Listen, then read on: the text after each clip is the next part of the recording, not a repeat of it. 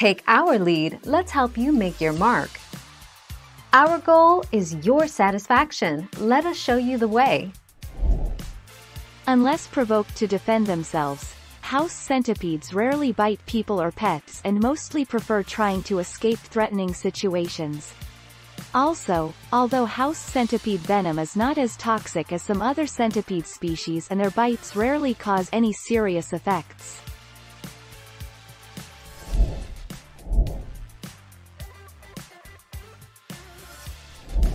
Let's help you make your mark. House centipedes usually flood houses in the winters, looking for a warmer, cozier environment, where they have enough to feed on. So if you see a centipede creeping around the side of your bed, know that it's looking for a bit of heat.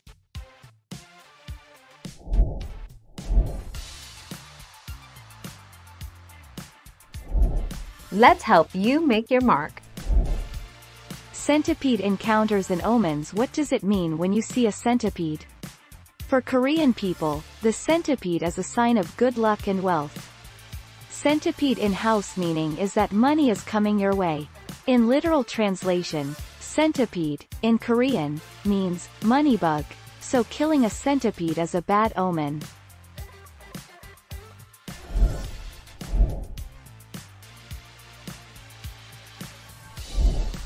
Take our lead. These creepy crawlers love any areas that are warm and damp, which is why some people may run into them in their basement. However, they're beginning to make an arrival in people's apartments, and even their beds. As appalling as that may be, these little pests are fans of getting into bed with you.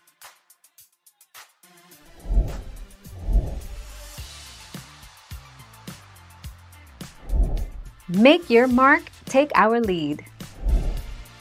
And yes, that purpose is actually good. House centipedes are known for killing pests in your house that are completely unwelcome. They kill roaches, moths, flies, silverfish, and termites. If you want to get rid of house centipedes for good, the trick is to get rid of the food they source on.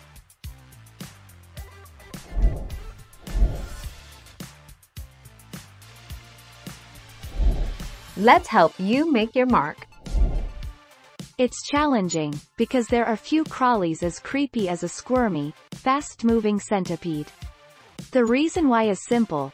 You should never squish a centipede because it might be the only thing standing between you and a bathroom literally crawling with other gross creatures.